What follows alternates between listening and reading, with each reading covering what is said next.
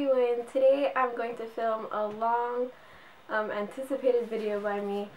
I've actually been planning this video for a really long time, but I've been waiting for the perfect time to film it. This is a topic that's really close to my heart, and I've been thinking about it for a really long time, like at least a couple months. This is the second time I'm filming it. I filmed it this morning, but I wasn't home alone, and now I have the opportunity to be home alone, so I'm refilming it so I can talk louder for you guys. I was really excited to film this video. It's really been on my mind all summer. I've been thinking about it for so long. I have notes next to me, so don't mind me if I'm looking down at them. I just don't want to forget anything because it's a really important topic. So in case you guys are wondering, the topic that I'm going to talk about today is my lowest weight and my highest weight, and what the differences were, and what my weight played, if it played as a factor in my happiness. I'm warning you in advance that I hope this isn't triggering. If it is, I'm sorry. I didn't mean it to be. I'm not going to name like specific numbers. I'm just going to name like sort of differences and stuff like that. I guess I'll start off by telling you a bit about me. Throughout my eating disorder, I lost about 30 pounds, and but my difference between my highest weight right now and my lowest weight is about 45 pounds. At my lowest weight, I was 45 pounds less than I am right now, which is huge. It's a big difference, and because now I'm 15 pounds heavier than I was before my eating disorder. But I'm going to start off by saying that that doesn't really matter to me because I'm 5 years older now than I was before my eating disorder, so obviously my body's changed, my puberty, my bones are heavier and stuff like that. Everything has changed, you know, so weight, the 15 pounds, you know, I still fit into my old clothes, so if that gives you any idea, I still wear the same size as before my eating disorder. I'm just heavier. At my lowest weight, I had lost about 30 pounds, and I used to weigh myself at least 10 times a day. I would weigh myself before every time I ate, after every time I ate, when I woke up in the morning, when I went to bed at night, before going to the bathroom, after going to the bathroom, everything. I used to weigh myself all the time. Like the battery and the scale was dying all the time, and it was just the most frustrating thing. But yeah. Besides weighing myself all day, I either did that or I laid in bed all day. I went on my iPad on Pinterest, no joke, and I scrolled through my Pinterest, and I would find recipes of food that was like super like not safe, like huge pasta dishes and like desserts and stuff like that, and I would pin them because I'd be like, oh yeah, totally want this, but I can't have it. So I mean, looking at pictures of it is the next best thing. So I would do that all day. That, and I would eat mints and chew gum all day long. So that's what I did, and even while only doing that, I was still really tired. I had no energy, like it took so much energy just to walk from my door to the car or things like that. So I had no energy, and I was numb. Like I had no emotions. Since I wasn't eating, I felt like sort of detached from reality, and I feel like I was just floating through life, and I wasn't really living, but I was numb, you know. But I'm not gonna lie to you guys and say that there wasn't any good that came out of it, because obviously if it wasn't appealing, I wouldn't have done it, right? So I'd say that I was proud of my weight loss. I'm not gonna lie. I'm not gonna be like, oh yeah, I hated my weight loss, like I totally wanted to gain weight, because that's not the case. That's not how eating disorders work. My eating disorder was really happy that I was losing weight and that I was at my lowest weight ever, and that it was proud, and I felt like I was worth something and that I was good at something. But in reality, no one else was proud of me, only I was.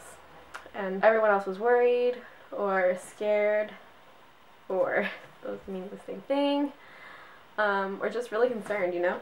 No one was proud like I was. And I guess that's how I was at my lowest weight. And at my highest weight, until recently, I haven't been very happy at my highest weight. I was still preoccupied by weight. My behaviors were still there. I was still suffering, and I still felt really crappy in general. I'd be lying once again if I said that like I was even better once I gained weight, because I really wasn't. Gaining weight did not make me happier. But it did bring me happiness in other ways that I wasn't as recognizing as much as I should have. Like, because I was eating, I was able to have energy to go run, to go skate, to go to school, to get good grades.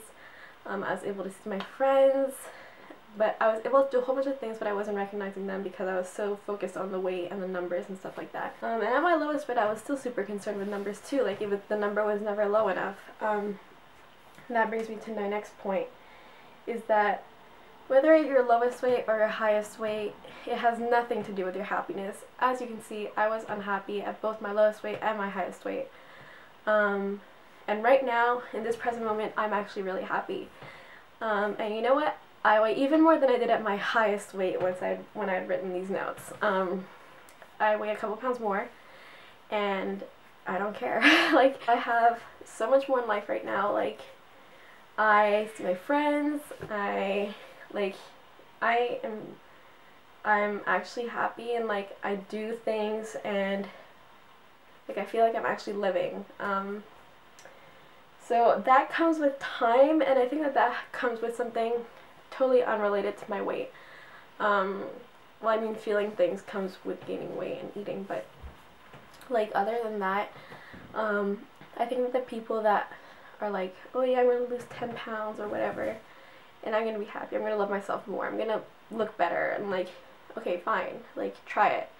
Let me know if it works. Let me know if you're any happier, if the number is ever low enough, if you're never like scared of gaining back the weight, because if you've suffered from an eating disorder in the past, chances are that's what's going to happen. You're going to lose your 10 pounds, and then you'll be like so paranoid of eating, because you're not going to know if you're going to gain weight or not by eating that, and you don't want to gain back the weight that you lost.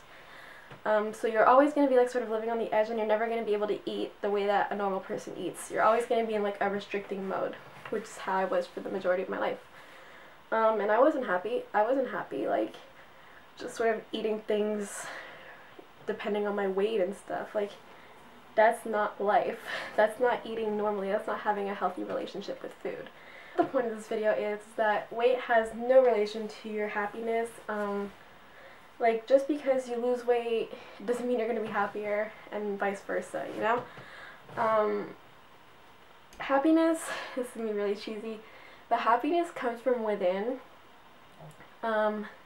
Today, I'm genuinely happy, not because I weigh 15 pounds more than I was before my eating disorder, but because I have so much more in life right now than I ever did before. And sure, one of the things that helped was gaining weight, but it's not the only reason why, and I really want to stress that just because you gain weight doesn't mean you're going to instantly be happy. I'm sorry to burst your bubble, all the doctors say that, but it's not true. I also really wanted to emphasize that weight has nothing to do, I also really wanted to emphasize that no one knows your weight, no one knows what size you're wearing, you have nothing to prove, like, no one's gonna, like, demand for you to tell them how much you weigh. Like, it's not something that's important, you know? People don't do that. Like, you don't have to tell people how much you weigh. And so no one really knows your number, and I mean, no one really cares either. If you were alone in the world, would you really want to live like this? Would you really want to be worried about your weight all the time? Because I know that I wouldn't. If I was alone on this planet with no judgment or anything, like, I wouldn't care. I hope that this video was helpful for some of you, and you appreciated it, and I hope that this was sort of inspirational, and I'll talk to you guys in my next one. Bye!